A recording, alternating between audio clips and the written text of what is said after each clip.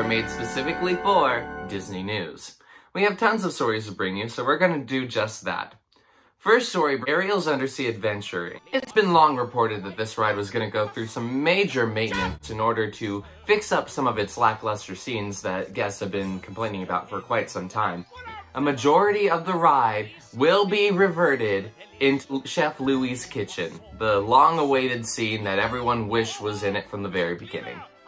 In order to do this, you'll be saying goodbye to the Under the Sea scene and the Ursula's Grotto scene, in order to replace it with Chef Louie's kitchen.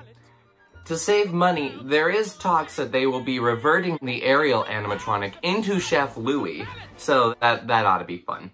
Honestly, the Chef Louie scene is really what puts the entire movie together. I don't see how the attraction could have survived without it. So, we're glad to say goodbye to some more lackluster scenes for the most important scenes of the movie. Our next story takes us to Disney Springs, where a certain park celebrity has decided to pop up. That's right, the sea serpent from Disneyland Submarine Voyage has appeared at Disney Springs in Florida. Now, why he's there, no one can figure out, but what we do know is there were no survivors. Moving on to the next story, Dr. Nigel Channing of the Imagination Institute at Epcot has just reported that they have lost imagination.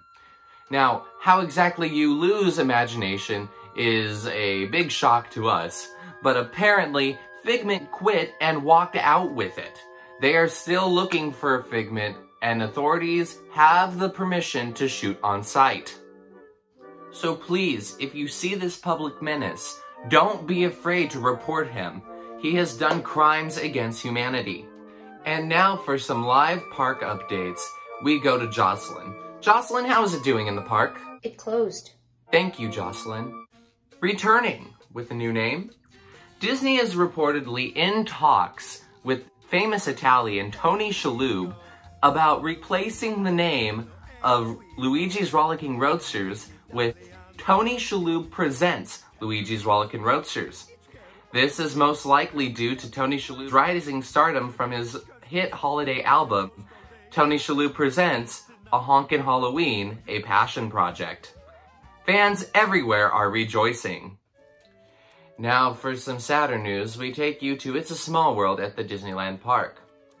There has been a reported coronavirus outbreak on the ride, and of the 240 animatronics, 79 have reported symptoms of the coronavirus.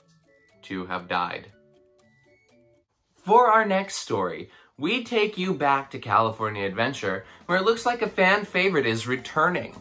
That's right, Monsters, Inc. Mike and Sully to the Rescue is closing in June to be replaced with Superstar Limo. These are a few of our reactions. Now there's a familiar face, smiling down from that billboard.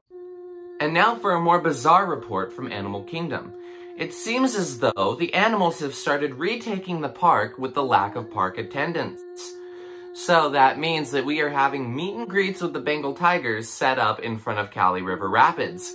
But we ask you, please don't pull on its tail like Tigger. Thank you. Coming up next on our program is Cooking with the Fantasmic Dragon. We thank you for sitting in with us, and we hope that you enjoyed Disney News Hour, the only hour made specifically for Disney News. Thank you.